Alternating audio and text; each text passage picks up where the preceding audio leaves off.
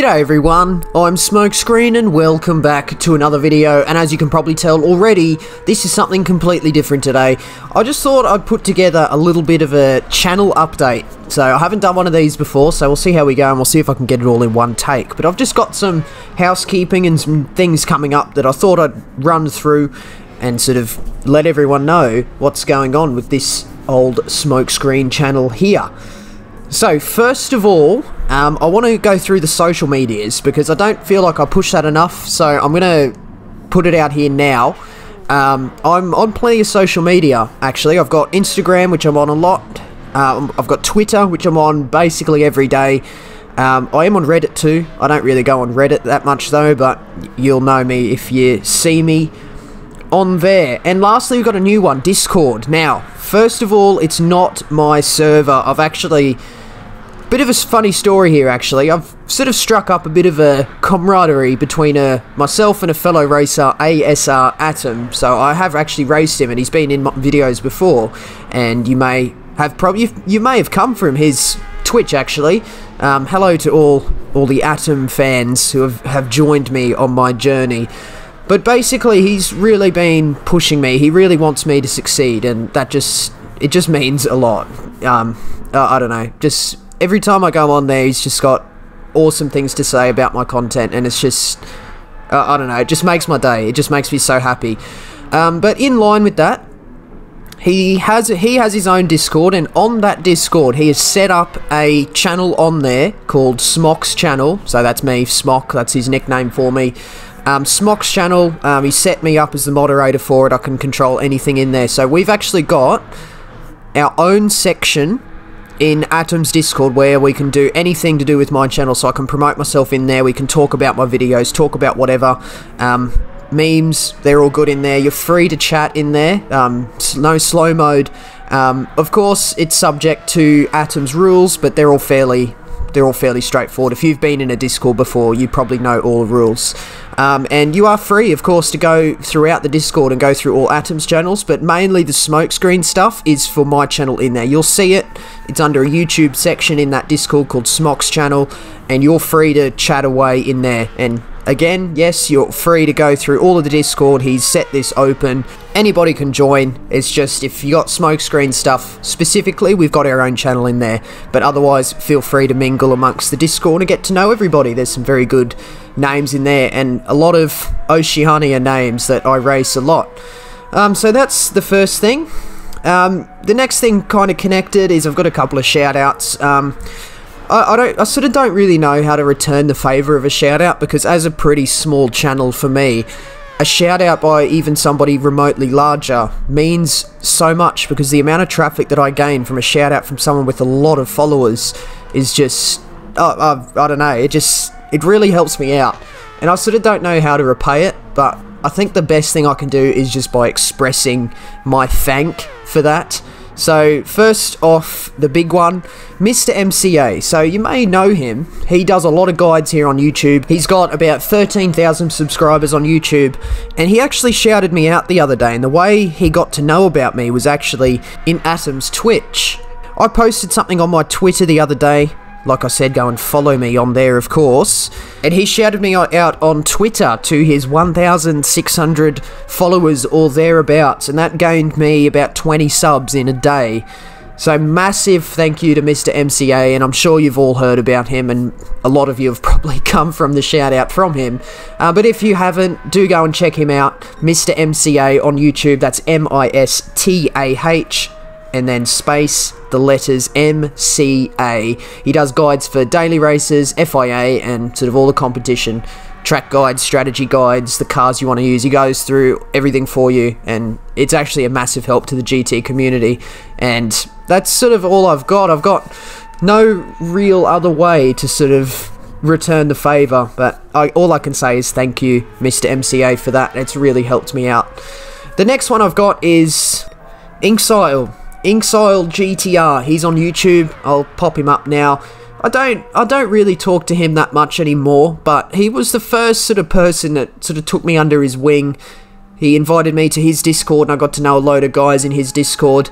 That was my first big confidence boost. That really, you know, he wanted me to do well. He you know, he told me countless times I deserved a lot more subs than I have, and it just really means a lot. I think he's closed his Discord. I can't seem to find it anymore. I can't imagine I've been kicked out of it, but it just disappeared from me one day, and he's in a different one, but there's a lot more people in there, and it's mainly to do with his racing team, so I don't mingle too much with him anymore. But just for those few months where he did take me under his wing to start off with, and gave me a little bit of traction, and gave me a good handful of subs, and, you know, he really wants to see me do well. So I guess if you're watching, I really do appreciate the confidence and sort of shout out and sub boost you gave me from day one. It really means a lot, and, you know, we don't talk as much anymore, but I still appreciate everything you did for me, and I still jump in occasionally. I still have good chats, but yeah, I just thought I'd chuck that in there because I don't really talk to him much anymore, and it's a little bit, you know, I definitely feel like I needed to express my true appreciation for that. The last one I have is for Scotty. He's actually, what he's done is, over the last couple of months, is he's gone right back to the start of my channel, the very, very start of my channel where it all began, and he's watched my channel all the way through. Every single one of my videos he's watched, 140 something, 150 videos or something. He's watched all of it, liked and commented, and left a lengthy comment on basically most of them. Probably 80% of them. He's spent the time, he's watched the video and left a nice comment for me, and he got up to date the other day, and he sent me an email to my business email account down in the description, right at the bottom you'll see it. He sent me an email and just expressed his appreciation for the content that I do, and that may seem like something so little, but to me, having logged on and seeing all those videos ages and ages ago, like 2 years ago, that I put all the effort in to get out for no audience, basically. I think one video was stuck at 2 views, and I think they were both me for a long, long time. So that just sets an example of the kind of traffic I used to get, and the fact that all those old videos that I put all that effort in for basically no one years ago, finally getting some love, and I had this viewer, Scotty, who put the time in to watch it and enjoy it for what it was. He didn't complain about the lack of quality or the crap thumbnail or whatever. He just said, really good racing, nice to see clean racing, sort of thing. He'd comment on the race, make a joke about it. I don't know, just every time I would log on to my analytics, there'd be 3, 4, 5, 6 new comments from him, and it would just, it just makes my day, you know, just little stuff like that. And I basically just wanted to take the time to say, you're probably watching, in fact, thank you so much, Scotty, for all your comments and your email. It's absolutely wonderful, and I can definitely start to see that YouTube and this creation of a little community I've got going that will get bigger and bigger as I do more. It really makes it worth it, and it just means so much. It means so much, it really does. So thank you so much for that. But anyway, let's get away from the squishy, soppy stuff now. Let's move on to some more closer channel-related stuff. So, I've actually got something quite big in terms of the channel lined up, and I've sort of dropped hints here and there if you've seen me around in live streams or whatever. I've dropped hints, but I've actually got this on the road. In fact, I've bought basically I think I've got all of the equipment I need to get it started. But there are a couple of luxuries that I don't quite have yet, but I don't need, so I can start basically anytime I want. This is something I mentioned way at the very start of my channel. I've got an introducing myself video as my first video, just to let everyone know what I'm all about, and I did mention in there that streaming was going to become a part of the channel at some point in the future. Now, this is where I'm actually going to say that I set myself quite lofty heights in terms of when I was going to start streaming. I've never actually revealed this before, but I had in my mind, I'm going to start streaming when I can enable monetization on my channel. And that is at 1,000 subs and 4,000 total views on your channel. And that's sort of what I had set in my mind for a while, but then I sort of got into YouTube and I sort of realized, you know, if you're setting goals based on having money on YouTube, it's not really going to be a very healthy and successful place for you. I've also seen that the growth of other similar channels has basically zero impact well, has basically zero indication of what your channel will do. I've found that my channel has had very, very slow growth compared to other channels of similar nature. I've seen some channels blow up to 1,000 subs in less than a year with pretty much the same content as me. I think it's all about just how long. I think my videos are too long to start off with, and I can see that now, but I've sort of gotten past all that. I've gotten over my goals. I'm just doing my videos as I want to do them now. And in line with that, I think I want to introduce streaming pretty soon. Now, there are a couple of caveats with that. I don't think I'm going to be streaming Gran Turismo Sport FIA races, and I don't even think I'm going to be streaming Gran Turismo Sport to start off with. But I have purchased equipment, and I'm going to run through very quickly the equipment I have bought. I've bought an Elgato HD60S game capture card. So that works for PlayStation 4 and I assume PlayStation 5. It is not directly compatible with PlayStation 3, but there are workarounds. You could split your HDMI signal, I've seen, and have it work for PlayStation 3. And that's mainly what I'm going to go with to start off with. The other bit of equipment I've bought is... Actually, I'll run through that in a second because it rolls into my next point, but it's mainly the Elgato. I've bought the Elgato, and I can now set up streaming with it. What I want to do is to get used to streaming first before going all out with everything to it, because I've never done it before. I've never touched an OBS program. I've not done anything to do with streaming before, so I want to get used to it before I get really involved with it. And what I'm going to do to start off is I hope to stream some sort of simpler games, let's say. I do want to start off with PlayStation 3. The way I've got my gaming and video editing sort of set up laid out at the moment, it makes it very difficult to connect my PlayStation 4 to my PC in terms of sort of streaming or recording content directly, because it's basically on the other side of the room, and there's not really much I can do to change that because of very limited space I've got at the moment. But I can set up my PlayStation 3 very, very close to my PC. In fact, it's on my desk directly next to my PC. So I've got that. So I want to start with PlayStation 3, and I've got, you know, a couple of different games that I actually want to try, of course. Gran Turismo 6 is probably the biggest one. That'll be a pretty good one to have to supplement my content. I've also got some other left-of-field games that I enjoy or have enjoyed in my childhood and I want to get back into.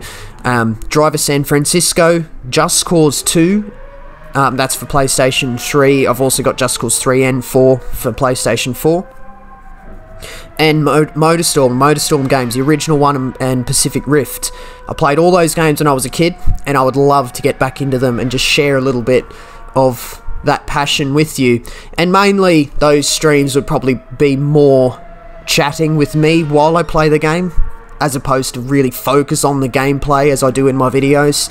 But yeah, that's what I want to start off with, and I'm going to probably try and work towards that pretty soon. Of course, I do want to get over to the PlayStation 4 for some streaming, because I also have games on there that I'd love to play. I actually got really into Bus Simulator.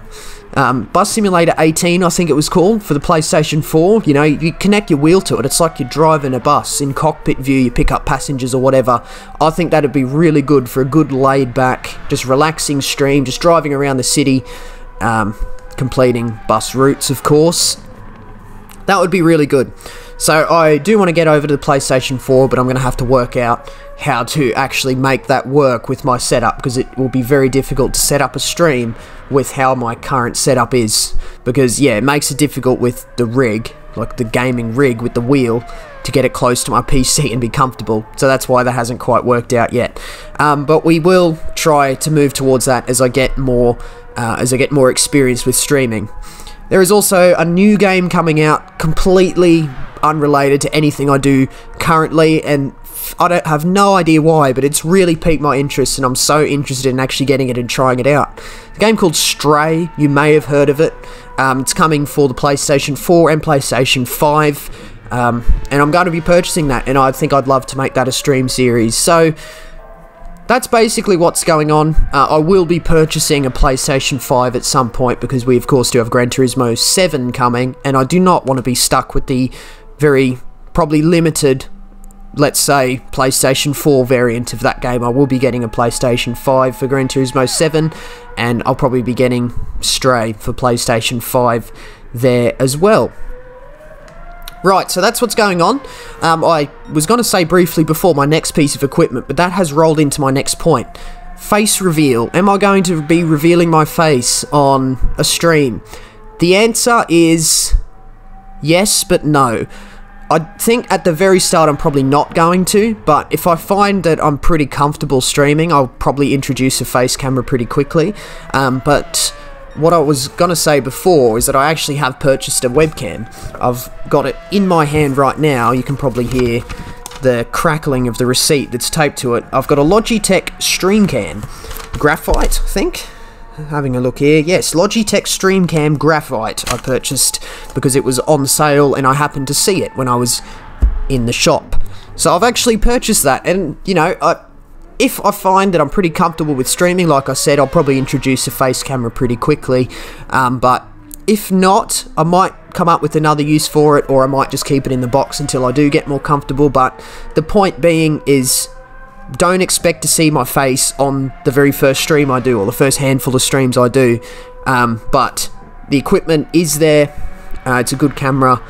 It is there, and it is ready to be introduced. And even if I don't do a face reveal, I could somehow incorporate this camera into other, you know, in other aspects of my content creation. You know, like a hand cam or something. I could have it facing the wheel with me, and you can see my hand controls on the wheel. Maybe that could be a good alternative, but we'll have to see how that goes. So that's pretty much everything. I'm going to run through I'm going to run through quite quickly, however, sort of what my plan is, basically, for time to come, let's say, for the channel. So I will touch on a little bit quickly. I don't have an actual set schedule for my videos, so you may see some weeks I have 3 videos and then I may go 2 weeks without anything. That's mainly to do with my work. I work full-time, basically. I'm 2 hours short of being classified as full-time at my workplace, and that takes up a lot of my time. That pays the bills. You know, that pays the bills. That gives me my holidays. You know, that has to come first. And you know, there have been, I will admit now, there have been times where I have called in, not sick on the day, but I have put in days for leave in order to do races on Gran Turismo, and I haven't actually done that this season because I kind of came to realise I don't want to be that guy that just shoves work to the side when I need to be going to work instead of playing a game. Because at the end of the day, if I consume my entire existence with a game, I'm gonna grow to hate it, and I don't want to do that. So work comes first. So if that takes up a lot of my time, that it is what it is. I'm sorry.